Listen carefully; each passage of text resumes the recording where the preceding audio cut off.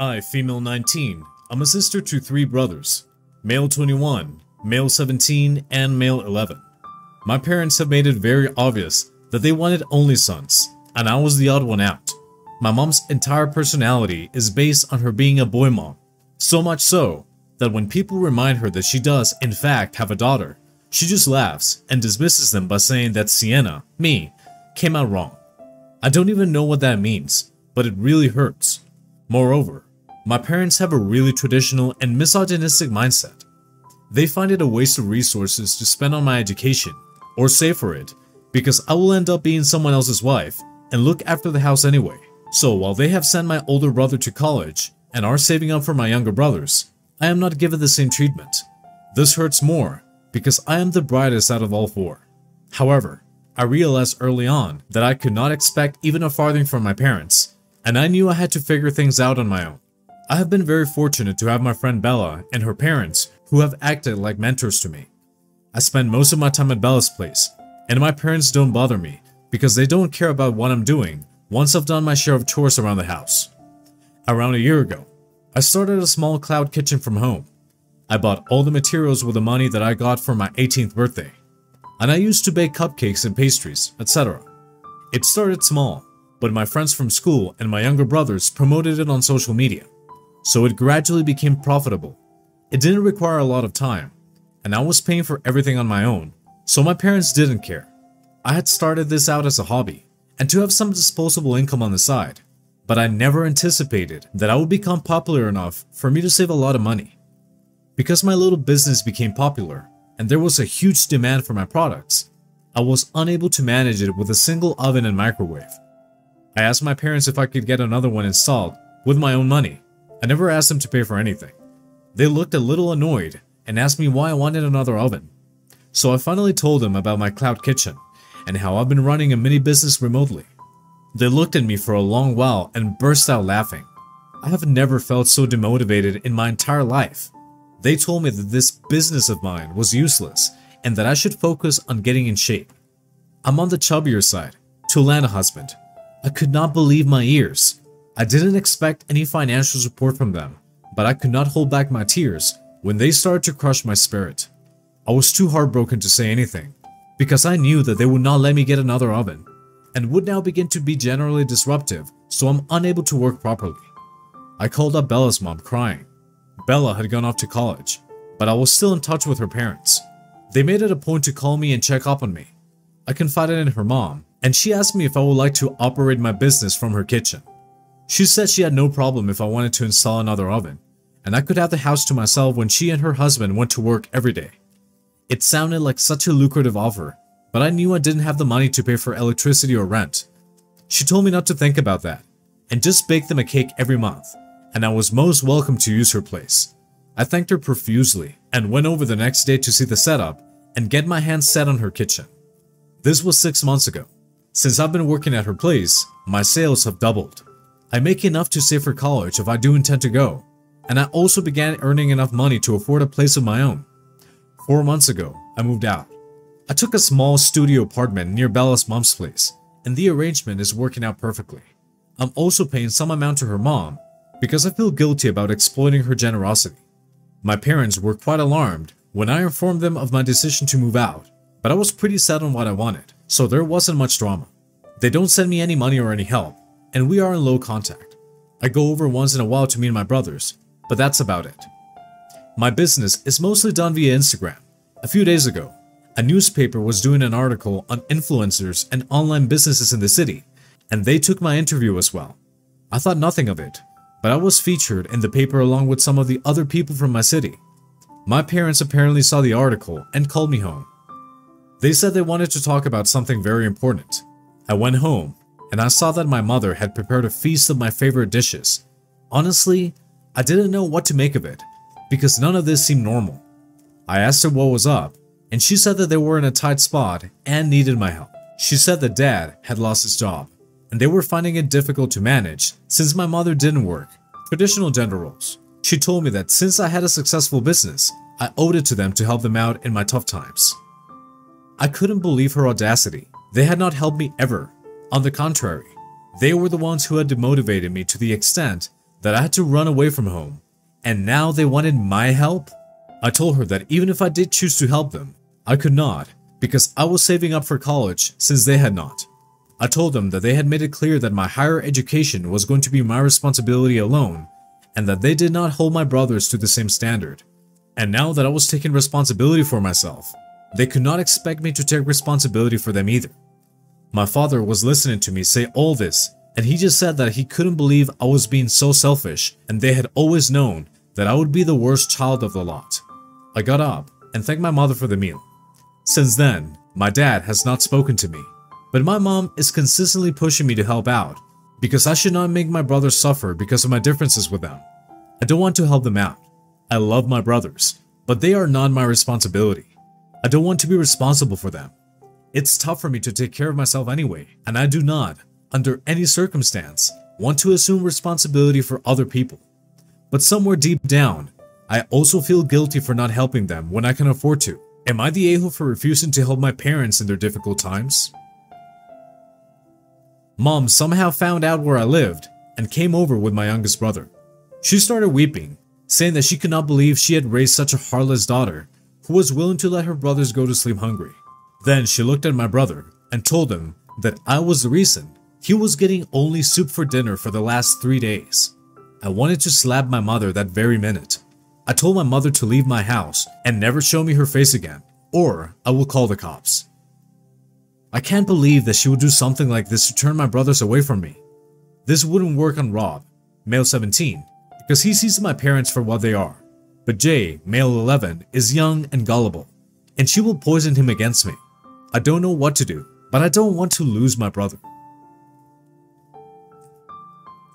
I read all your comments very carefully. I also had a long talk with Belle and her mother. I have decided that I'm going to go no contact with my family for the foreseeable future. As far as Jay is concerned, I will try to explain my side to him when he grows older. I cannot handle the toxicity of my parents any longer. I spoke to my elder brother Joseph, and he and I have decided to set aside some money for Rob that we will give to him in secret. I know for sure that if my parents find out that Rob has been getting money, they will try to take it from him. I'm so glad to be rid of my horrible parents. Rob has moved in with Joseph. Apparently, there was a huge blow-up in the house regarding mom and dad's parenting methods.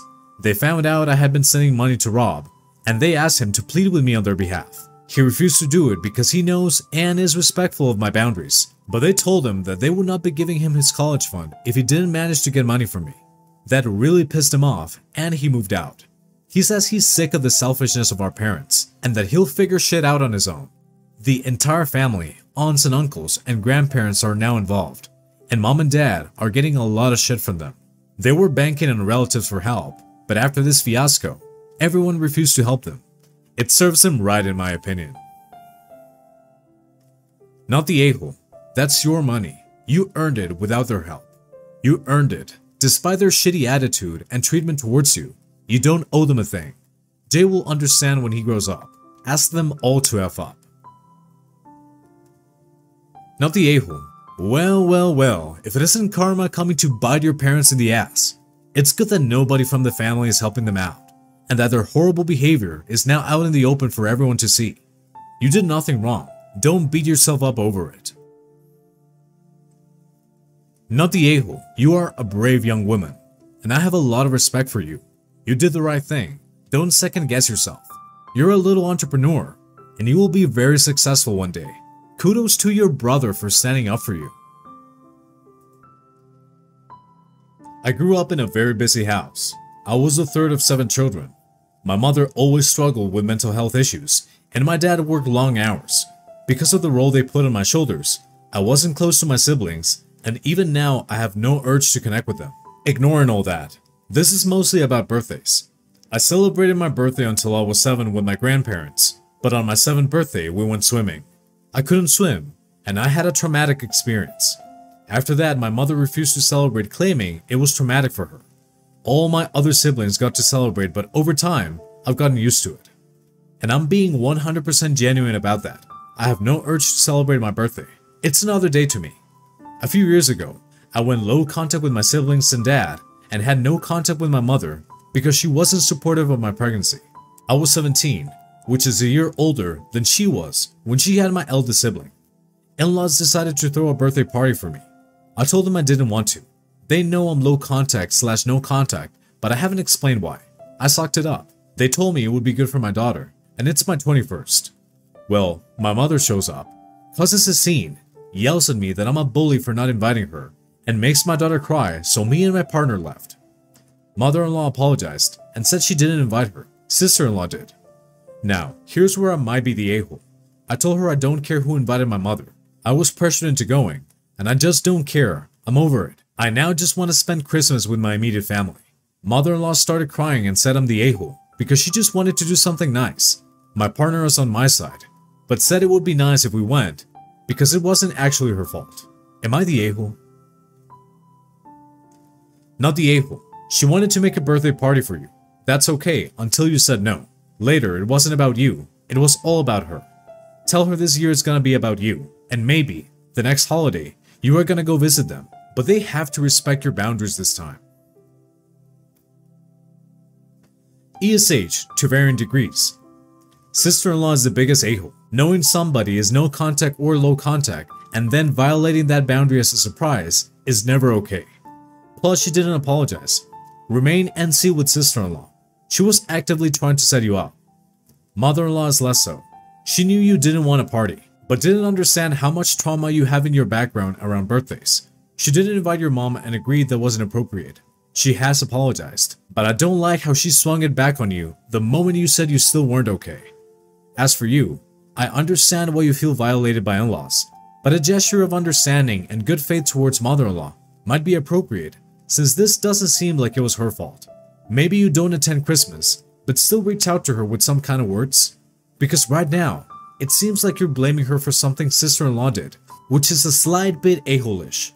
But make no mistake, you are the broader victim here. Mom is obviously a massive a-hole, to the point where this doesn't even need acknowledging. Not the a-hole. This is your mother-in-law's fault, because she made your birthday about her. She didn't do what you wanted to. She did what she wanted you to have, and sister-in-law jumped off the bandwagon with her mother and decided you needed your mother at your party. Neither of them gave a crap about what you wanted. They felt you needed to have what they wanted. This wasn't for you, it was for them. You and your husband and your daughter are your own little family unit. You need to do what is good for your family unit. Mother-in-law and everyone else is extended family. Your needs come before everyone else's desires. I would suggest the following. First, your husband needs to set both mother-in-law and sister-in-law straight on. They overstepped and created a traumatic event for you when you didn't want it to begin with. This isn't mother-in-law and sister-in-law, and you can't tell me that mother-in-law didn't know your other was coming. BS on that. Sister-in-law might have been the one who actually invited your mother, but mother-in-law knew about it and decided to throw sister-in-law under the bus when it all blew up. Your husband needs to say this to them and make it clear that they were irresponsible and selfish, and they both owe you a huge apology. And it's an apology about their bad conduct, not your hurt feelings. And there are consequences for their bad behavior. The consequences are that you, hubby, and your daughter are spending Christmas at home with your own little family unit. That you and your daughter have been traumatized enough by them, and you are spending a quiet Christmas at home. Mother-in-law and sister-in-law need to reflect on their bad behavior and them assuming that they do what is best for someone else. They don't, and they proved it with the birthday party fiasco. Actions have consequences. Hopefully, they can learn from this. This post is triggered by the recent HOA rebate, one reminding me of a constant argument that my husband, 40 male, and I, 35 female have. He is military and gets a base pay plus extras for various things, such as housing and COLA, though COLA was recently taken away due to a decrease in cost here. In the States, the military pays the rent directly. We're overseas currently, so the pay is given to him, then he pays the housing agency. Currently, I make more money than him. I also work for the military as a contractor. However, I only worked the first year of our marriage and then didn't work for 2 years due to various circumstances. Frequent moving, baby, trouble finding employment after moving overseas. During those 2 years, he took over all my bills, car payments and insurance, student loans, etc. If I ever needed money, he would hand it to me without question. I say this because it's important to know that he's not stinging with his money and never made me feel guilty for not working due to circumstances beyond my control. Right now, we split the bills. He pays some, I pay others. We don't have any joint accounts because we don't have the same spending habits, and we're both of the opinion that as long as the bills are covered, we don't care what each other does with our money. Within reason, we're both fairly responsible. However, it's a constant conversation that he pays more in bills because I refuse to contribute to rent. I don't contribute because the military covers the cost. As I saw in the comments on the other post, as far as I'm concerned, that bill doesn't exist because it's covered by the military. If we lived on base or in the States, he wouldn't ever see that money because they would pay it directly. But because we live off base overseas, they provide the money to him and he goes and pays it. Because the money comes to him, he sees it as a part of his paycheck. I disagree and cheekily said that we'll just live on base next time. Neither of us wants to do this because then the bill nor the money coming to him would exist and it would solve this problem. So, am I the a-hole for not wanting to pay half the rent that the military covers, but he sees as part of his paycheck? I was recommended to add this as an edit to the post. I pay all of the childcare for our 2 children, $12,000 a month, and all of the groceries for all 4 of us, $500 each month, without his contribution. Not the a-hole.